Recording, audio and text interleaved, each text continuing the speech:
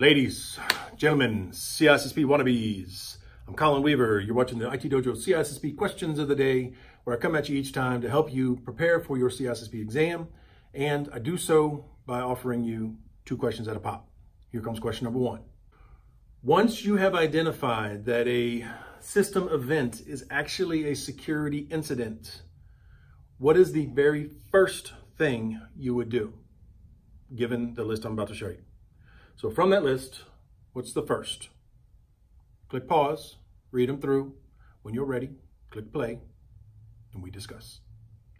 All right, answer choice number 1 says that you should isolate the affected system from the network. Man, I like that choice. If I was being cocky on the exam, I might choose that and click next and move on, but I'm gonna be smart and say, I like that choice, but let me look at the other choices. Ooh, choice number 2. Begin documenting everything. That's actually a better choice than the first one. So if you look at, what are we doing? Okay, there's an incident. Let's begin the process. Document, document, document. Because when the people come at the end or through the middle and want to know the who, what, when, where, why, how, you need to have adequate documentation to be able to go in and answer those questions. So given a choice of which one I'm going to do first, I'm going to isolate the system from the network, or I'm going to begin the process of documentation. From a technical perspective and from a CISSP perspective, the better choice there would be for you to start documenting. Then isolate the system from the network, if that was the appropriate action to take. Choice 3 says that you should pull the power cable and yank that bad boy off the network, which is kind of the same thing as number 1, except much more aggressive. I'm not saying that you're not going to eventually come to this point, but it is not the first thing you should do. Okay, so again, pulling the power may be warranted in certain circumstances, but again, that should be decided well in advance. So don't rush to that one. Too specific. And the last answer choice, while certainly something that's going to be highly likely to occur, given the nature of the incident, creating a forensic image of the system is not the first thing that you do.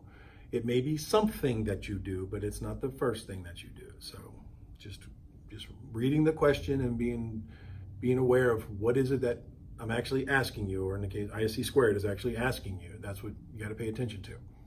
So start documenting. Action item number 1. Question number 2 today, something I haven't talked about in a while. What I want to know is which of the following things that I'm going to show you is not a property of the Bell-Lapadula security model. Click pause, read them through. When you think you got it, click play, and we'll answer it so. First choice is the simple security property, which most of you know probably as no read up. No read up is very much part of Bell-Lapadula, so that's not the right answer. Okay? So a subject of a lower classification or lower security cannot read an object of a higher security. That is the simple security rule.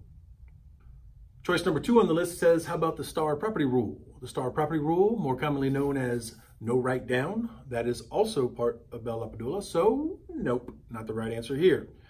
Again, you could compromise the confidentiality of information if you, as a subject of a higher level, were to write something to a lower level. You could be writing information to a lesser classification, thereby compromising the confidentiality of the information. And remember, all Bell-Lapadula cares about is confidentiality, confidentiality, confidentiality. So no read up, no write down. All right, the next choice on the list is the Tranquility Principle.